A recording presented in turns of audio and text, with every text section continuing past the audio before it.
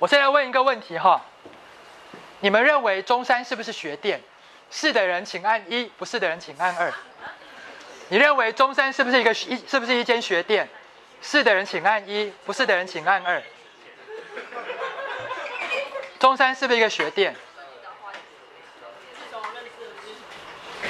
勇敢的讲哦，中山是不是学店？是的人请按1，不是的人请按2。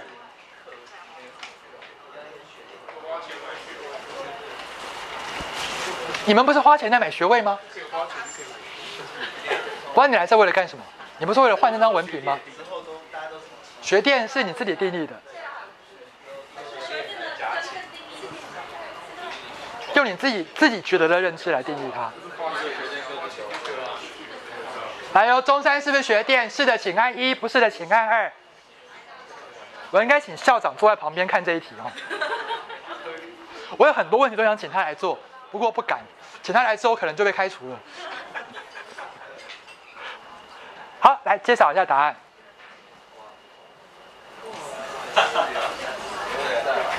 刚刚是说不是的请按2，是的请按1，是不是？好，来我来好奇一下，调查一下。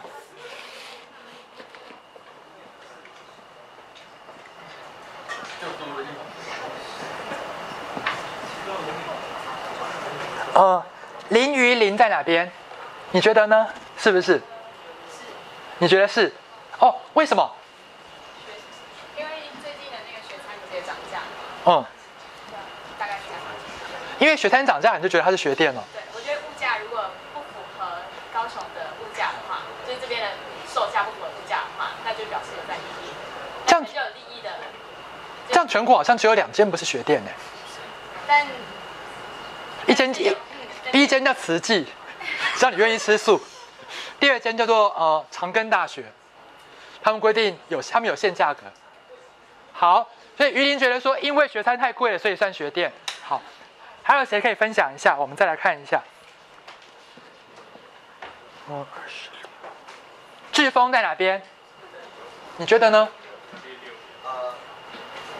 中山算不算学店？我觉得不是学店。为什么？因为国立的所以不算。这当然，我觉得这一方面其实就现实面来讲，这是一个条件。那一方面的话，我觉得其实毕竟我们还是有许多的知名校友，然后还是有许多有教学热忱的老师跟学生在这里，所以我觉得，因为这比例占的相当多，所以我觉得不能算是一个学校。好，谢谢。好，再来再抽最后一个。挺豪在哪边？挺豪。啊？他请假？哦，他没有跟我请。好，先记起来。好。静华，对不起，你觉得呢？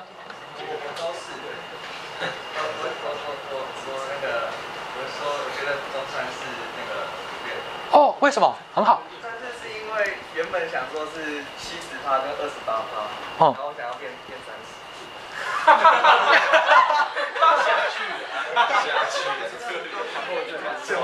什么意思？我听不懂。反正我觉得有些课程是，然后有些老师。什么课程叫学店课程？我听不懂。你不要告诉我哪一门课，你要告诉我什么样的课程会被你归类成。他可能他开的课外表看起来很漂亮，但是实际上没有东西。做行销不就是这样子吗？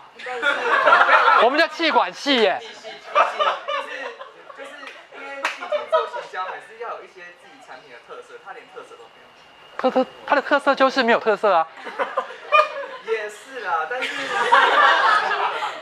是我觉得一定会有一个核心价值在。就是你进来给你高分，加出去，这样不是很快乐？没有高分，没有高分。哦，所以他的错误是他没有给高分，这是他的错误。没有，他就是又学不到东西之外，然后又没给高分。然后我们做了一堆事情，然后他评断的标准也不一，没有比较标准。哦，好，好。哪一门课？来，那我就要再问下一个问题咯。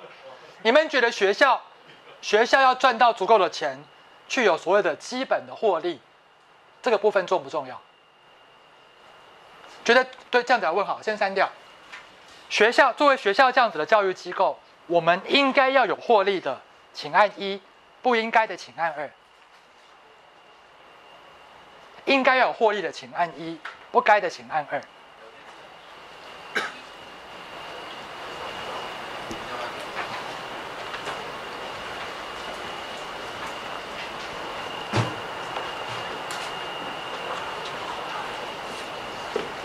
来看一下大概的结果。哦，有趣。好，刚才抽那边，我们先用抽一下，抽2个再来答好了。不用，没关系。我也要。我同学，我要吃东西。谢谢。世威，你觉得呢？该不该获利 ？OK， 为什么学校该获利？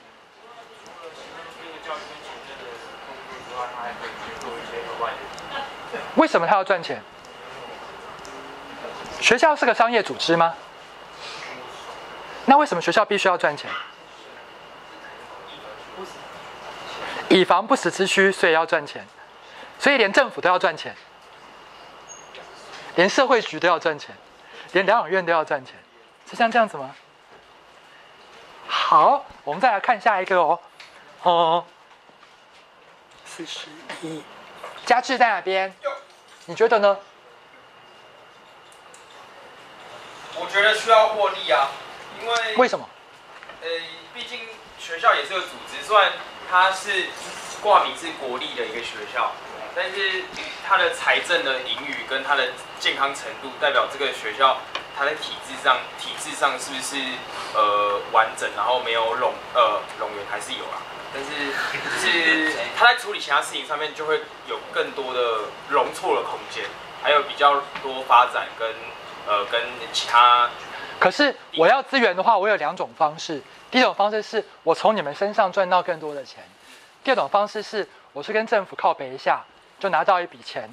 所以我很简单的方式之一是，我去跟高雄大学说，来跟教育部说，我跟高雄大学合并，然后教育部就说我给你10亿，这样不是快多了？我只要讲这句话，我就有10亿，我写个企划书就有10亿，会不会快多了？所以对于学校来讲，当我今天可以从你们身上，例如像我把你们学分费调到跟EMBA 一样高，来赚钱，这样子做比较好，还是说我去跟政府要钱比较好？政府要钱，那就不是透过营运活动来做了，透过补助的方式来做。所以从这个情形之下的话，你觉得学校应该要追求获利吗？如果我们把获利当成是从我们的一般的营业或者营运活动当中来赚取经费的话，原本我在刚才答这题的时候，我的刚才获利我是资源的获取，我认为是对，除了资源获取，代表还有就财政上要有盈余，是抱持这个态度。如果老师的意思很明确是指商业 OK， 所以是我刚才并没有把东西讲清楚，我知道了，那是我这边的问题，对，因为其实我强调的并不只是商业活动，我指的是日常营运活动这个部分。好，谢谢。好，那如果这样子的话，我们大概已经听到了一些讲法。那我来问一下，有没有人觉得学校不应该获利的人分享一下好不好？因为这个蛮重要的。有没有任何的人觉得学校不该获利的，愿意分享一下？我觉得学校就是非营利性组织，就是它的作用是起到一个教育作用。然后它所有其实所有的国立的大学其实是没有在盈利的。他们获取资金大多是靠政府，就像您刚才所说，靠政府所获得一些资金的补助吧。所以我觉得它不应该盈利，它是一个服务于。因为只要是政府，然后并不是以企业组织的形式成立，它是一个非营利组织。好，谢谢。好，来，我们接下来会请各位看一部影片。那我们刚才问的问题应该是来自于说，是因为我先讲实话好了，跟我预期完全不一样。我本来以为你都会告诉我说，学校这种地方不应该赚钱的，它不应该以赚钱为本质，我才带得下去。结果后来发现答案都跟我想的完全不一样。不过没有关系，我们来看另外一个东西。有没有想过一件事情？如果我们把中山大学拿来上市的话，你觉得好不好？我先讲一下上市的条件好了哈。台湾上市的条件很简单，例如像你要有一定时间的一个营业的历史，中山有了嘛哈，20几年了。2，你要有多少年的一个获利的状况等等。中山其实基本上到现在校务基金还有剩，所以表示应该每年都会赚到一点钱。所以这样子的话，把中山上来作为对外募资，我们应该可以获得更多的钱了。你们觉得这样好不好？觉得好的人，好，一样投票好了。觉得这样子不错的人，请按1；把中山拿来公开上市，比较好的人，请按1；把中山不应该公开上市，继续来当国立大学的，请按2。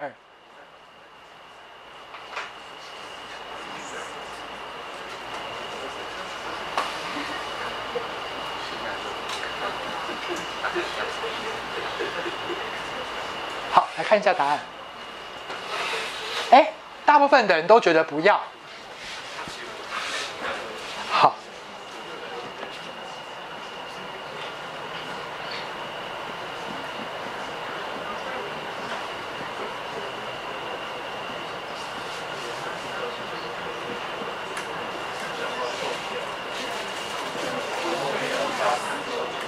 好，玉轩在哪边？你觉得呢？你觉得要不要？为什么？因为我觉得学校毕竟也是一个教育的地方，如果拿来上市上柜的话，它补习班不也可以上市上柜？它不是也是教育的地方？就是毕竟补习班，我觉得补习班跟学校是比较不一样。一个是可以赚钱的，一个算是比较私人的地方，补习班是私人，然后我觉得学校算是一个比较公众一点的，所以我就把它透过上市的手段，让社会大众都持有我们公司、持有我们学校的一个部分，让我们把权力从政府的手中转移到人民的手中。听起来会不会觉得很激昂？但我觉得这样可能最后有可能会变得太盈利，因为毕竟大家如果想要买学校的股份的话，可能会变成就是想要以利益为导向。是。对，所以我觉得就会变得初衷会变得不一样。好，谢谢。好，再来一个是刚是，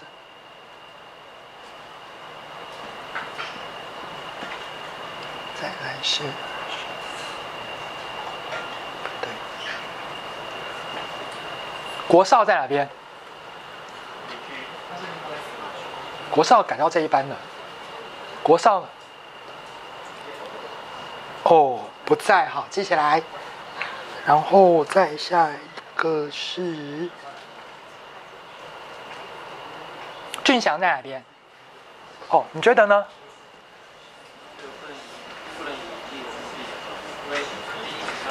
我们上市的目的不是上市只是手段，让我们赚更多的钱。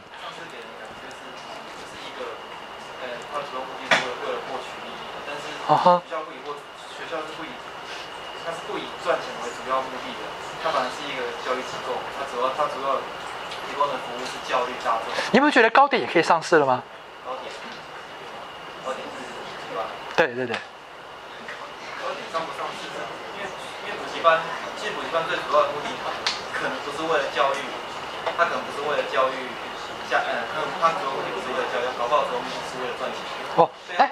这边去过补习班的人不少哈。你觉得补习班的目的是什么？刚刚有人告诉我说，他不是为了教育，是为了赚钱。所以你们去那边是给他钱，是不是？对。那你们换到了什么？换到了这一间学校，是不是？好，来，没有关系。来，接下来我们请各位看一部影片。这部影片在讲的事情是说，在美国那边真的有一些大学现在已经上市了。我们来看一下这样子的大学是怎么样运作的。我们再来讨论一下这个议题，好不好？开始。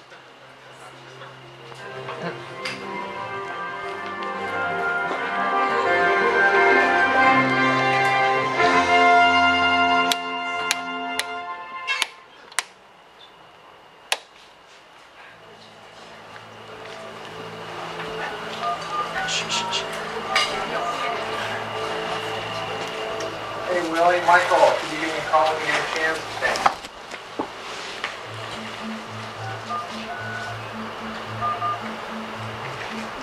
Francisco Garcia, how are you, sir?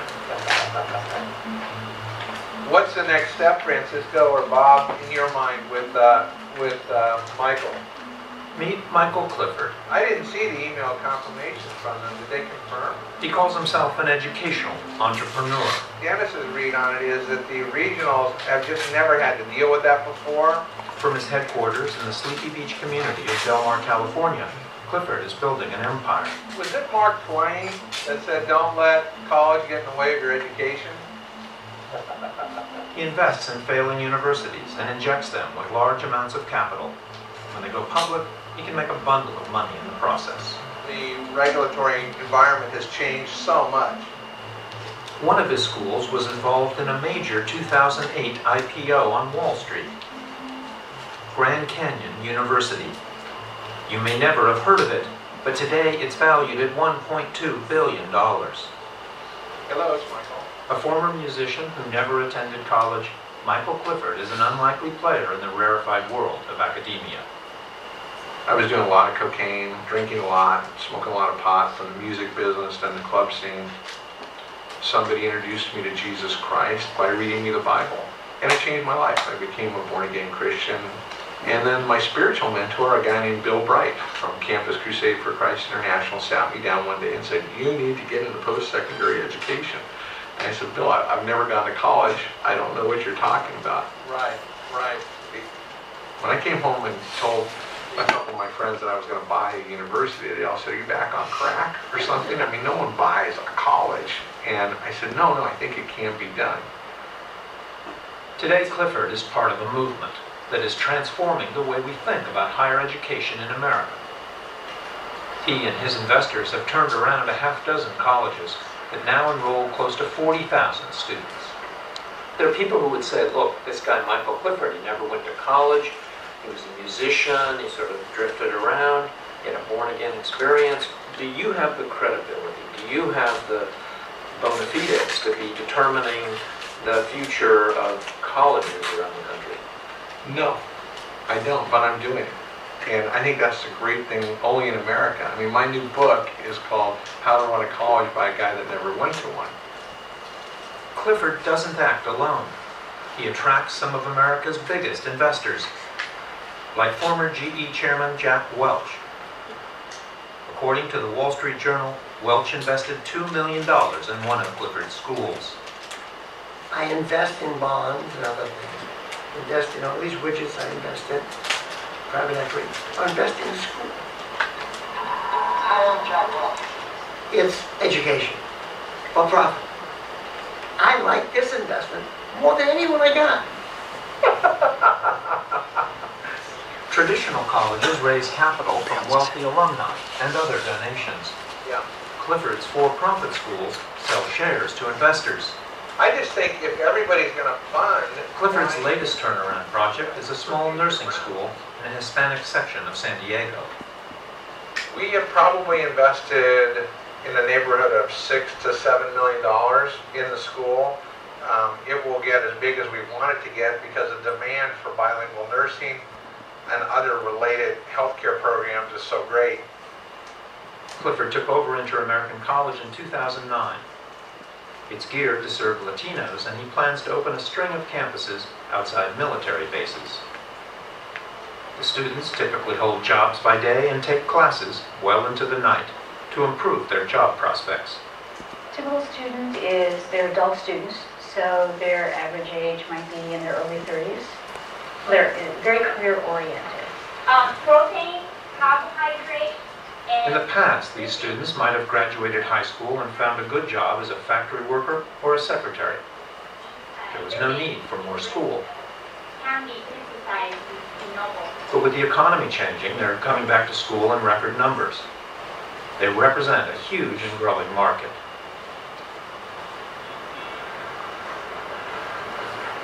It's a phenomenon that leaders of America's community colleges have known for years.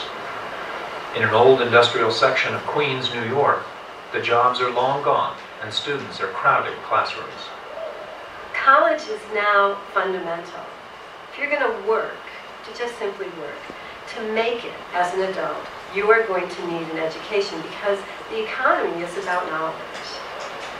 But the demand is so great, community colleges can't keep up. There's an explosion of enrollment this year, and most of us have been turning away students. In California, I know it's tens of thousands, maybe hundreds of thousands of students who couldn't even come in. How do you meet that demand? What LaGuardia Community College has done, and other colleges throughout the country, has said, come to us, and when we're full, we're going to shut the door. More and more you're having to do that. We are having to do that. The failure of community colleges to accommodate the demand has given Clifford and others a huge opportunity. Many schools are not meeting the market demand, and we have somewhere between 30 and 50 million working American adults who have not finished their college degree. The question is, are for-profit schools the answer? In the 90s, Clifford apprenticed with the undisputed master, the architect of the for-profit model, John Sperling.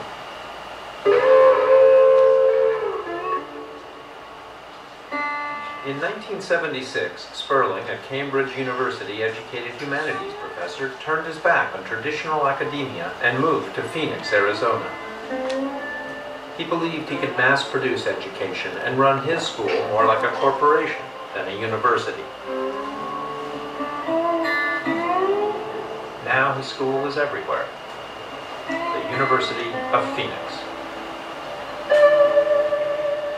It's one of the largest universities in the world, enrolling close to 500,000 students, more than the entire University of California system and all the Ivy League schools combined.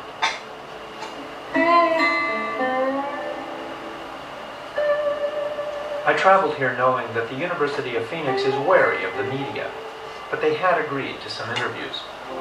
Then at the last minute, they backed out and gave no explanation. Instead, I spoke to former Phoenix executives. It was not by accident that this university developed in the Southwest and the West. And that's where people go to reinvent themselves, and that's where John reinvented the university. Why did the university need to be reinvented? What's wrong with the way that universities were running up until the time that John Sperling came along with Phoenix? John saw the constraints of most college professors. You know, anybody who's got any new ideas in college are quickly beaten down. The academy hasn't had a real change in how it worked for almost 500 years. Mark DeFusco arrived at the University of Phoenix in the mid-90s with a PhD in education from USC, but he quickly embraced the Phoenix model. Phoenix, people go to school all year round. We started classes every 5 weeks. And instead of starting classes in September and January, we started classes in January, February, and March, sometimes 2 in April. If we had more students than we could handle, we'll go to another site and add some more. We built campuses by a freeway, because we figured that's where the people were. So if you went by any major freeway in the Southwest, you're going to find a University of Phoenix campus. We put schools 20 minutes apart, because that's about as far as public could drive at rush hour. To keep costs low, the University of Phoenix hired teachers on short-term contracts. They did away with tenure. I didn't have to worry about tenure. If they weren't getting to the outcomes I needed, I just wouldn't give them another contract. And where it takes a traditional university months or years to get a new course approved by faculty, at Phoenix, they could generate one in a matter of days. We would put a group of faculty members, a group of experts into a room in a hotel for a weekend, and we wouldn't let them out until they came up with a curriculum. The university was not bound by bricks and mortar either. Students who couldn't attend a Phoenix campus could log in to courses online. We were designing the coursework around the people who were going to use it, the customer. You bet. It wasn't long before Wall Street took notice. And in 1994, the University of Phoenix and its parent corporation, the Apollo Group, went public. In an otherwise flat market, the stock took off. It was a very exciting time. For the first 15 quarters, we broke records in earnings every quarter. Apollo Group. This stock is We were filling in places that no one had ever filled in before. It was a change of an industry. And the early managers of Apollo did very, very well. What do you mean by very, very well? They did very, very well. I mean, ultimately, there's not college professors and college administrators in this country that did as well as the Apollo administrators. I mean, how much could a college administrator for University of Phoenix make? The sky was the limit. When I left Apollo, I should say this.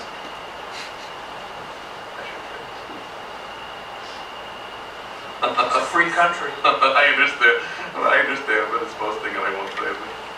Well, in terms of how much you made, you did very well. We did very. I did better than I ever imagined.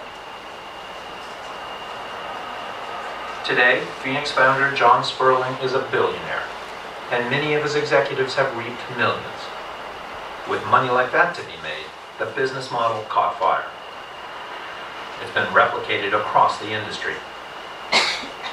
For-profits offer a range of degrees, but focus on career training in the growth sectors: nursing, business management, IT, and education. It's difficult to assess the quality of the degrees. Across all colleges, traditional or for-profit, there's no standard measure imposed on them. But we did talk to satisfied students. I love Grand Canyon and the community that it represents, and also the Christian background. This school is just perfect, just night classes. I'm studying merchandise product development, and it is the coolest thing I've ever done in my life. I love it. But I was surprised to learn how expensive tuition at the for-profits is. 5 to 6 times the cost of a community college, and as much as twice a 4-year state university. On Wall Street, they're a big hit. From a business perspective, it's a great story. You're serving a market that's been traditionally underserved. There is a need for more education, and it's a very profitable business. It generates a lot of free cash flow. So it attracted a lot more financiers, and that really helped take the industry to the next level. One of the most successful was Grand Canyon University, the school that Michael Clifford came across in 2004 when it was a small, struggling Christian college. You've got $60 million invested in improvements here in the next 3 years. Today, under another former University of Phoenix executive, Brian Mueller, the school is flourishing. There's a business school with a brand new building. The nursing program has state-of-the-art facilities. The basketball team is competitive, and the baseball team has a new diamond. Some 40,000 students are now enrolled at Grand Canyon. That's a 400% increase in just a few years. But you won't find the majority of those students here. I hear it. Instead, most of them are here. Yeah. 90% of Grand Canyon students are logging in online from across the country. These servers alone represent 35,000 of them. This is an online university. Is that what it looks like? This is where, other than the people involved, the instructors and the students, this is where they all come together electronically. Online education is incredibly profitable. And how much capacity do you have built in here? How big can you go? It allows schools to tap into a wellspring of new students and expand rapidly at the flick of a switch. But we can easily add more servers and take several times this. Several times, so yes. 150,000? Yes. An online course at Grand Canyon costs from $400 to $550 a credit hour. We watched an online class at another school. We were asked and agreed not to show it. But for the most part, it's just instructor-led discussion groups. There's little in the way of video or graphics, but it is convenient. The times where I have to work in the morning, I can come home and do schoolwork at night. The times that I work in the afternoon, I get up and I do schoolwork during the day. But some critics of this model worry there may be something lost. The danger, obviously, is a kind of fast foodization of higher education itself, where low-cost convenience and ease of finishing become values in themselves to the possible detriment of the things that only can be accomplished slowly and over time. At Grand Canyon, most of Mueller's profit comes from his online operation, but he still sees the value of anchoring his university in a traditional campus. There is a lot of value in the minds of a teacher in Minnesota that's going to do a master's degree program. She's going to do it online now, even though she's not coming to campus. The fact that it has a traditional campus that looks like the campus that she went to as an undergraduate the fact that the campus is growing and flourishing and has all of the excitement around it is important. So it builds your brain. It absolutely builds the brain. Not just a job search, a journey. Beyond building the campus and installing his online servers, Mueller is spending even more money getting the word out. $25 million last year alone. We're all here for a purpose. Find yours. For-profit schools spend a lot on marketing. Whatever your business card says, you're in the business of you. Their ad costs rival those of multinational brands. Which university revolutionized education in America? The granddaddy University of Phoenix spent $130 million on ads in 2008. Which university has the largest business school in the country? That's more than brands like Tide, Revlon, and FedEx. Why wait any longer? What they spend on sales and marketing can rival or exceed what they spend on teaching. I want to be the best dad. If you take a look at for-profit colleges, the analysts will tell you that anywhere between 20 and 25% of the total revenue of the company is in sales and marketing. About a quarter. In most cases, the faculty are in the 10 to 20% range. Should that make us uncomfortable? I don't know. Why we want to be uncomfortable? Well, you're spending more on getting me to come to the school than you are on the service you're providing once I'm there. I understand. Well, is that right? When I go and buy perfume for my mom, the chemicals in the bottle and the bottle itself amount to about 50 cents. The advertising amounts to $5 or $6. But you're not selling perfume. What makes education so special? For-profits have to get people's attention, and they do a very good job of getting people's attention. Are you thinking about going back to school? Excellent. What are you thinking about going for? In addition to lots of advertising, the industry relies on an army of salespeople. Here, recruiters are working a job fair trying to convince job seekers to come back to school. You had said something about accounting. We have an MBA with an emphasis in accounting. We also have a master's in accountancy, which the for-profits need to continually add students. When you think about it for the University of Phoenix, for example, in order to grow on top of the folks that are leaving, you've got to add the equivalent of 1 to 1.5 Ohio States per year. The pressure to grow has raised questions about enrollment practices. 2004, 2005, you started to see some companies probably doing things they shouldn't have been doing. Going after student populations that maybe did not deserve to go to school, were not going to succeed in school. They were focusing on enrollments more than the quality. In the early 90s, a congressional investigation accused a number of for-profit schools of employing false or misleading advertising and using illegal recruitment efforts. While some of those schools were shut down, allegations, negative press, and lawsuits continued to dog the industry. We talked to the chief Washington lobbyist for the for-profit schools, Harris Miller. The industry has a black eye, has been struggling for credibility. Why? I don't think the industry has a black eye. I think the sector is doing very well. We're growing by 25% a year, 2.8 million students attending our schools. We have some challenges because there have been some allegations that everything is not perfect. I wish it were. But what about the pressure of Wall Street to have them grow? The pressure is to deliver a high education quality for their students. Our schools know that anytime they step out of line, there's a huge risk, and there's a large focus on compliance at all times, including on enrollment issues. Thank you for calling DeVry University. We wanted to find out more about how the enrollment process works. We'd heard complaints about call centers and employees called enrollment advisors using high-pressure sales tactics on prospective students. Then we got hold of this internal email from Argosy University. In it, the director of admissions is writing his team of enrollment counselors. Create a sense of urgency, it says. Push their hot button. Don't let the student off the phone. Dial, dial, dial. Tammy Barker was an enrollment advisor at another for-profit school, Ashford University. I didn't realize just how many students we were expected to recruit. And the amount of pressure that they put on you to meet these quotas, I think challenges anybody's integrity. In a letter to Frontline, Ashford's parent company, Bridgepoint, says they don't have quotas.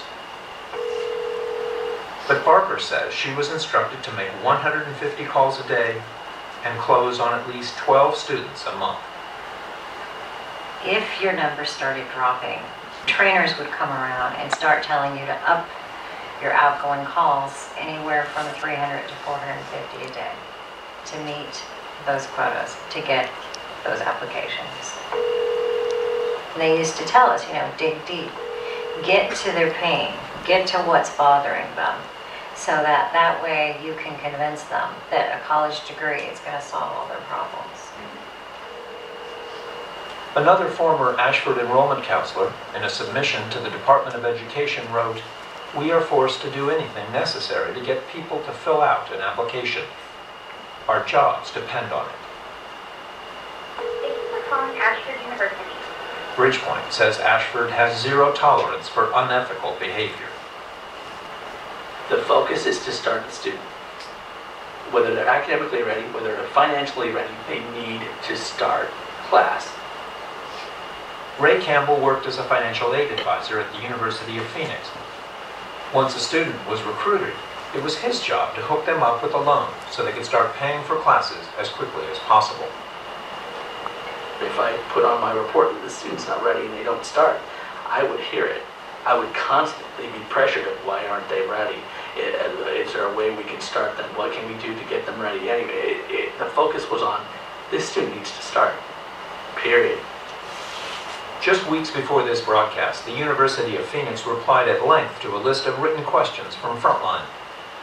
On the question of pressure tactics, they said, "Should we find an enrollment advisor misleading students, prompt action would be taken, including termination." In the same letter, they wrote, "We are committed to financial literacy." Federal student loans are the lifeblood of the for-profit schools. Although their students comprise only 10% of the college-going public, they consume almost a quarter of all federal financial aid. The taxpayers are essentially funding this industry. Something like 75% of their revenue comes from federal grants and loans. The University of Phoenix, which is the biggest for-profit, it now gets 86% of its revenue from the federal government, up from something like 48% 9 or 10 years ago. The schools say they're providing opportunity, helping students of modest means pay for college. We educate the students that traditional higher education has given up on. Traditional higher education has become a very socio-demographically elite group of people. If you're not wealthy or upper middle class, you're not going to get into a traditional higher education system. So the only options lower income students and working adults have is either to go to a community college. Some of them can go to minority serving institutions, and our option is the third option. What remains troubling is that on average, the debt load for for-profit students is more than twice that of students at traditional schools. Unlike a public community college where a small grant will usually cover most of the tuition, for the for-profit colleges, tuition requires substantial borrowing. So a student who drops out or who doesn't get a high-paying job, sooner or later they have to pay the piper, and that can mean tens or even hundreds of thousands of dollars in loans that they have to pay back. That's what happened to Ann Cobb. I had 2 young girls, and I was trying to find odd jobs. My ex at that time went bankrupt, so all the bills actually rolled over onto me. In 1994, Ann Cobb was a 35-year-old single mother, making less than $8,000 a year and living on food stamps, when an enrollment advisor from the University of Phoenix helped her get a student loan. It was just such an incredibly simple process. I mean, it was sign a few places here, and we'll let you know, and I'm sure you'll be approved. And I said, well, I'm not sure. I have a lot of bills. Is it still going to be okay? Oh, yeah, no problem at all. Don't worry about it. Just sign here. Cobb graduated in 1999 with over $30,000 in debt. Over the course of a decade, with deferments, consolidations, and penalties, and an interest rate that has gone as high as 14%, the amount now due has ballooned to over $60,000. You never hear these stories. You hear the happy stories with the double car garage and the great house and everything else. You don't hear these horror stories. Cobb is not the only person with large student debt. There are many like her, and this has some people worried. The concern is that they're bringing in students who can't succeed or graduate, loading them with debt. And the for-profit college is not the one that is on the hook. It's you and me. It's the taxpayer. It's the federal government.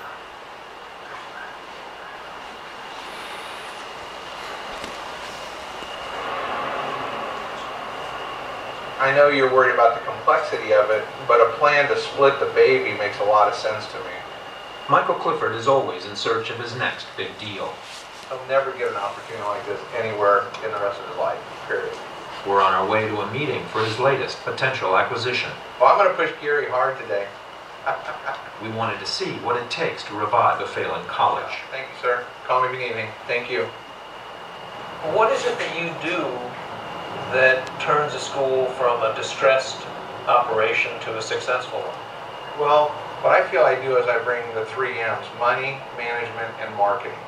Money, management, and marketing. That's what it takes, combined with passion, to turn around the schools. Clifford has found a school in Oakland, California that has fallen on hard times.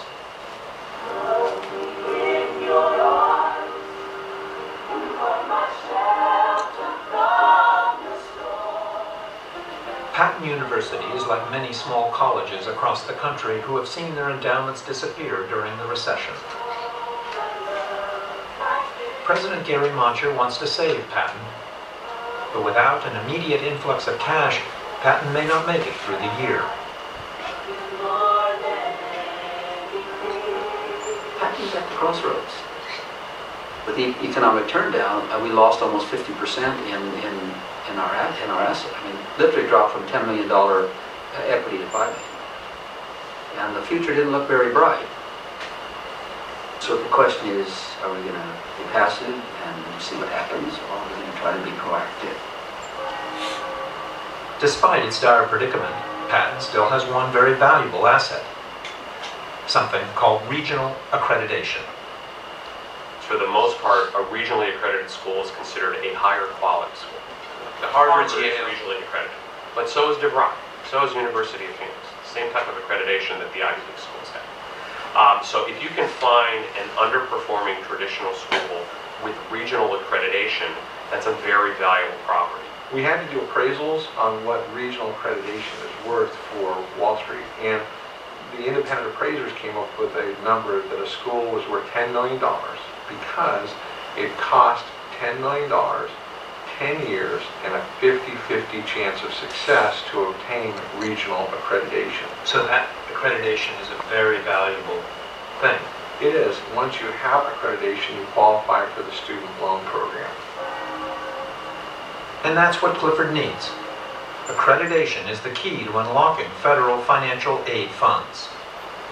I heard about Patton University from one of the regional accrediting executives who said, we really like this school. We're very concerned about its future financially. Would you go talk to him, Michael? And I kept looking at Patton and going, what can I do with this school? I kept working on it. And then it hit me like a ton of bricks that it was the perfect fit for the Dream Center. Dream Center is a non-profit Christian mission associated with the Angelus Temple, a megachurch near downtown LA.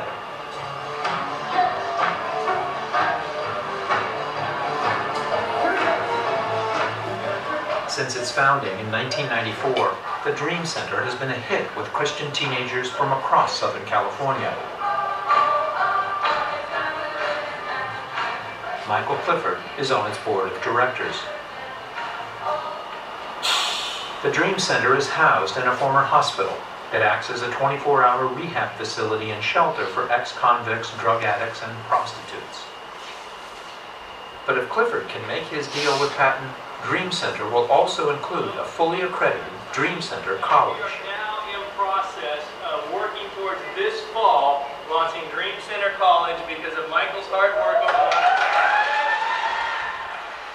If we prostitute off the street or an ex-Crips or Bloods member, we bring them into our programs and we start an education process. Let me make sure I understand. So the gang member, the former gang member or prostitute or whoever it is that comes to you, a homeless person, can get a college loan for an education. Absolutely.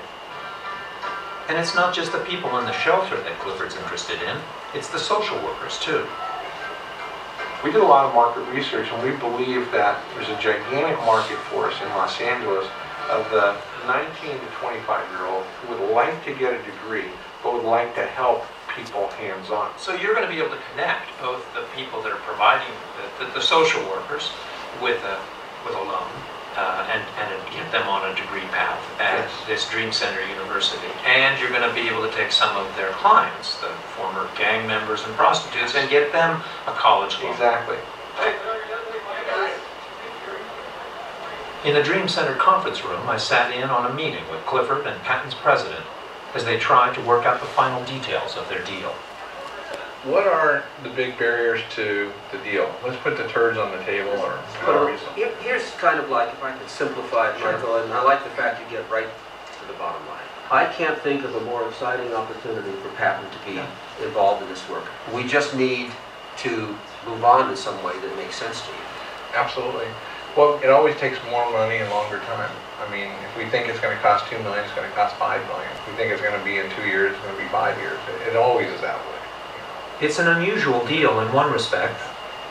Clifford wants to keep Patton and Dream Center non-profit. I think it's $2 or $3 million in the first 12 months is what I'm hearing. But Clifford's negotiated it so that if he can't find enough charitable donors, he can bring in investors and take Dream Center College for profit. Because we can always go raise capital for a for-profit strategic alliance between the two. I don't really understand how it all works with investors coming in and why would investors invest in this and not the Apollo Group and it's a startup company and what's the payback? In reality, this is a $3 to $7 million project. I'm very thankful that Patton has the opportunity that it has at this time, but I'm very concerned about education as a business for profit, and that's simply speaking to a personal bias. So we need to make sure, though, the issues on financial aid and all that are buttoned down. Clifford would like to get this deal done soon. What's happening is the current regulatory environment is very different than it was 1 year ago. He's worried that the political winds in Washington are shifting. You cannot assume that the DOE or the regional accrediting bodies are going to act like they did a year ago. It's extremely hostile out there toward changes. You know, we just don't want any blow-ups. Thank you, Mr. Chairman, and thank you very much for holding this hearing. Last fall, for the first time in 8 years, the House Committee on Education held a hearing about the for-profit schools. It seems to me the student's a bit of a pawn here. With $20 billion of federal student loans and grants funneled to the industry each year, Congress is considering stepping up its oversight. I'm asking what happens to the student out there. They're hearing troubling stories about some of the schools' aggressive recruitment practices. Recruiters at 2 separate proprietary schools helping prospective students. We went to talk to President Obama's new Secretary of Education, Arne Duncan, to get his take on the for-profits. I don't think there's anything inherently wrong with a for-profit educating students, where they are providing them with a great education, where they're being honest about it, where there's value for the investment. And long-term, you want to see those players, do well. But where there's high-pressure tactics, where there are deceptive tactics, where there's dishonesty, we have to challenge that in a very serious way. The government has been involved in a number of lawsuits in recent years. One of the biggest was against the University of Phoenix and dealt with a rule concerning something called incentivized compensation. It stipulates that schools cannot pay enrollment counselors based solely on the number of students they recruit. The concern is that they're bringing in students who can't succeed or graduate just so the recruiter can make more money. If you're paid based on how many people you enroll, you'll enroll pretty much anybody. With no admission of wrongdoing, Phoenix avoided a trial last year by settling out of court with the government and 2 whistleblowers for $67 million. A number of former students from other schools are also filing suits. I believed a lot of lies that were told to me, and it wasn't until after the fact that I'm finding out it was anything but the truth. Sherry Hafferkamp was looking to get a master's degree in psychology when she talked to an enrollment counselor at Argosy University in North Dallas, Texas. The guy I talked to was personable. He seemed like he really wanted to get to know me. We had a really good conversation, and then he said, you know, instead of applying for the master's program, go ahead and apply for the doctorate program. They've got 2 spots available. So you better apply right now. And so I was thinking, heck yeah, I'm going to hurry and apply. Just the thought of, oh my goodness, I could be a doctor in psychology. That'd be great. I went ahead and I applied. According to Hafferkamp, Argosy told her that the degree was going to be accredited by the American Psychological Association. They told me that I had nothing to worry about, and the only reason why we're not APA accredited is because we are new to the Dallas area. In fact, Argosy Dallas never did obtain APA accreditation. Hafferkamp has now joined with 17 other former Argosy students and filed a lawsuit claiming she was defrauded. In a letter to Frontline, Argosy's parent company, EDMC, says Argosy Dallas continues to aspire to APA accreditation and rejects any charges of fraud. Hafferkamp has since moved to Maryland, where she can't hang a shingle without an APA accredited degree. I really am at a dead end. I don't know which way to go, and the student loans are going to keep mounting and mounting and mounting. Hafferkamp is now sinking in over $100,000 of federal student loans. This debt is almost impossible to escape. If you default on a federal student loan, you will be hounded for life. Barmat Nasserian is a Washington representative of traditional colleges. It is the most collectible kind of debt there is. It is non-dischargeable in bankruptcy. They will garnish your wages. They will intercept your tax refunds. They will sue you in court. There is all kinds. You become ineligible for federal employment. You become ineligible for any other kind of federal benefit. Increasingly, many states piggyback those prohibitions. So it ruins you. What was I doing before? Just hanging around at home, quick money job. Everest College is part of Corinthian Colleges, Inc., one of the biggest players in the for-profit market. So I called up Everest. Everest held out the promise of a bright future to 3 nursing students. They said that we were going to be making $25 an hour and 25 to 35. Yeah, They told me. it's like how They're going to find us a job. They're going to find us They're going to place us because they have a lot of connections and they're big. So I was like, okay, this is good. This is good. Why shouldn't we? Why shouldn't we, huh? They each paid almost $30,000 for a 12-month program. I got my license in December of '09, and I've been on countless interviews, and they all ask if I've ever been in a hospital, and I would have to tell them we never set foot in a hospital, ever. We went to a museum of Scientology for our psychiatric rotation. Our pediatrics rotation, we went to a daycare. Oh yeah, that was our piece. We went to a daycare. Despite graduating and getting licenses, all 3 women have since struggled to find jobs, claiming they didn't have the right training.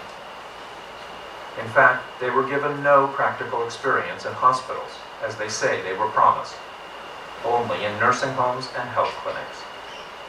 We asked Corinthian colleges about this. They responded by letter, stating that the nurses' course provided thorough and appropriate training, and that students were fully informed that sites were subject to change at any time. The women want their money back, and along with 10 others in their class, are considering a lawsuit. Let me ask you about these nursing students at Corinthian. We talked about the nurses with Harris Miller. They have $30,000 in debt. Right. What can they do? Well, the government can basically wipe that out. I mean, the government has the ability to, if these allegations are correct, and these students were misled, the government can do a lot of things if they're true. We asked Secretary Duncan about the nurses' claims and what Miller had said, and he said If they determine that the allegations are correct, the government can wipe out their debt.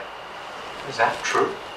I don't know if we have the ability to wipe out their debt. And again, that's the wrong answer. The right answer is to stop that bad practice. Well, clearly that would be a good idea to stop that. But I mean, I was surprised to hear from the chief lobbyist to sort of pass this off and say, well, the government can wipe that out. You can't wipe that out. No, sir. We are very concerned about the amount of debt that students are taking on, whether that be federal student loans as well as private loans. Student debt is a big concern in Congress today, conjuring fears of a looming default crisis reminiscent of the subprime mortgage debacle. It's not a small matter. Outstanding student loans across all college sectors are roughly equal to America's total credit card debt, about $750 billion. It sort of reminds me where we were 2 years ago with liar loans and no-doc loans in the housing market, where people started accepting people who couldn't prove their income, couldn't prove employment, but we sold them a $450,000 house. But the for-profits maintain their business practices are sound, and they don't have a loan default problem. Magazine, we have a school, a welding school, where the default rate is less than 0.5%. And in the GO report, Mr. Scott and his colleagues reported that they found many schools in our sector with very low default rates, including even a few in inner city. So clearly they're doing 90% of our students are in adequate loan repayment, so apparently they are finding ways to repay their loans. You're saying 90% of the students are paying back their loans? They're not in default, right? So 10% are in default? 10 or 11%, the last official figure. Some are higher, some are lower. Yes, that's the average. We constantly hear declarations of good news. All of the official stakeholders tout what strikes one as impressively low default rates. Well, of course, the reason is because we're not counting all of them. In federal financial aid, because of very heavy lobbying by institutions, default is defined as non-repayment within a very narrow window, currently only 2 years from the first date that you enter repayment. So if you can push defaults outside of that window, they go away. They don't exist. They don't count. Nasserian believes the default rate at for-profits could be as high as 50%. And consider it another way.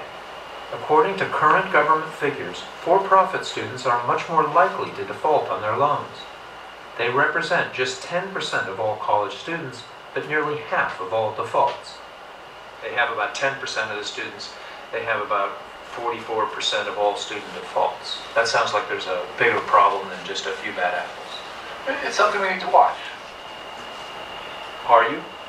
Yes, we are. I mean, you've been in office now for a year. What have you done to stop this? We have some work to do, and we have not. The clear answer is we haven't stopped it. We have challenged some folks. We've had some actually, I would say, we've had some pretty significant financial settlements, and we're going through a process now, and we're thinking through what additional steps we need to take. In a cramped conference room packed with Wall Street investors and lobbyists, Department of Education regulators are attempting to negotiate new rules to try to stem the growing number of defaults. One of the most contentious is a proposed rule on something called gainful employment, which requires that upon graduation, students should be able to find employment sufficient to pay back their loans. It's a sort of direct test of whether for-profit colleges actually fulfill the role that they say that they serve. If you're being sold a bill of goods, if you're told you're going back to train to be a policeman, and ends up you being trained to be a minimum wage security guard, there's a problem with that. If you're being told you're training to be a nurse and taking out loans that associated with that potential income salary, and you're actually going to be just drawing blood, there's a problem with that. The gainful employment test, if passed, will apply only to for-profit schools and some vocational programs at other colleges. The for-profit colleges, I think this makes them very nervous. They're worried because they know that many of their members are charging a lot of money, that many of their members have students who are defaulting en masse after they graduate. They're afraid that this rule will cut them out of the program, but in many ways that's the point.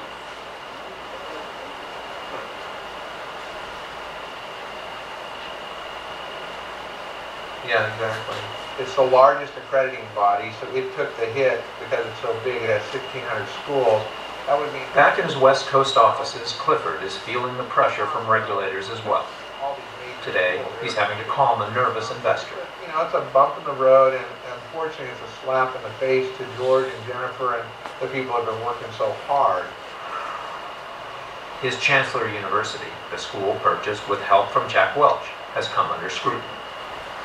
Chancellor is under a close watch.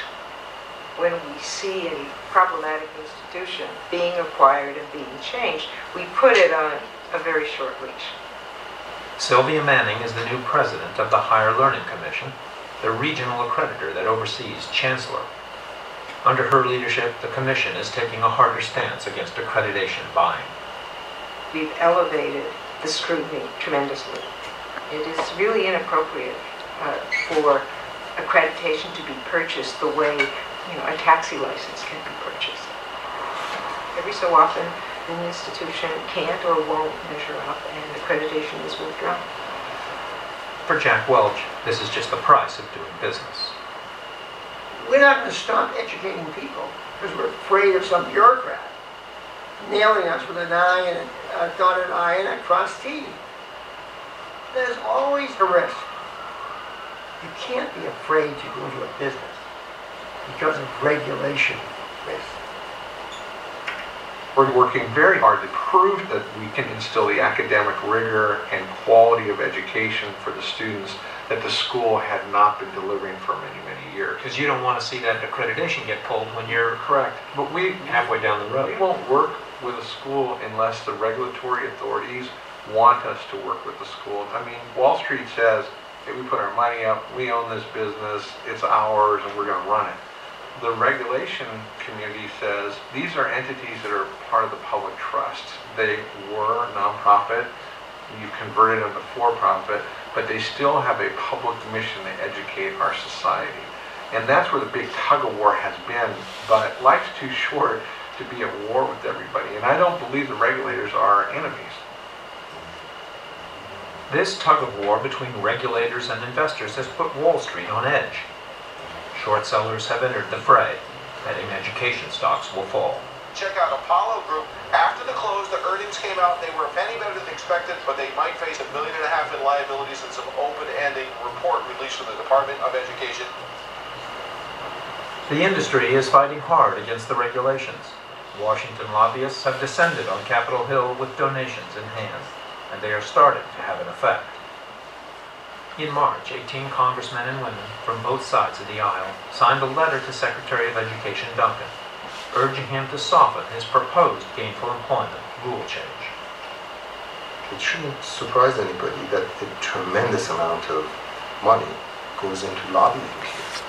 The one requirement here for all of the rest of their practices to ensue is that billions of dollars of federal money flow with no accountability, no oversight, and minimal regulations.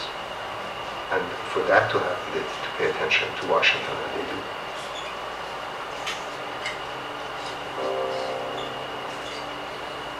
Every American will need to get more than a high school diploma. And by 2020, America will once again have the highest proportion of college graduates in the world.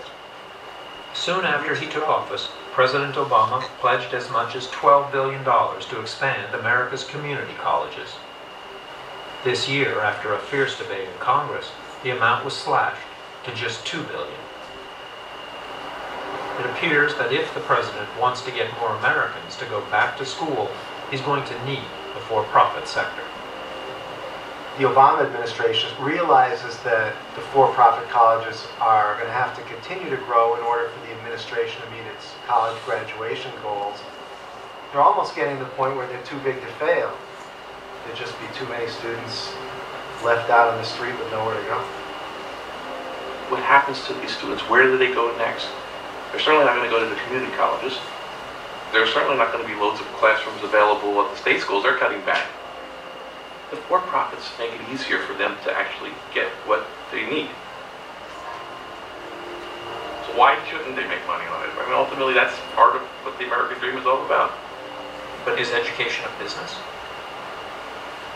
I believe so. Listen, I'm happy that there are places in the world where people sit down and think. We need that.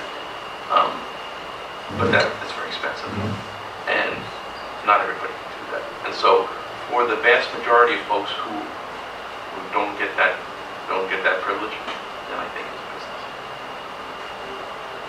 Just last week, a senior Department of Education official promised more scrutiny of for-profit schools. Their stocks fell. But in Los Angeles, Michael Clifford's Dream Center College is accepting students for the fall of 2010. For now, it remains a non-profit. A plan to build a for-profit online program has not been finalized. Meanwhile, Clifford's busy expanding Inter-American College. He's renamed it United States University. Hello? Oh, I'm right in the middle of a meeting, but you're so important, I had to drop everything. Very difficult, very difficult.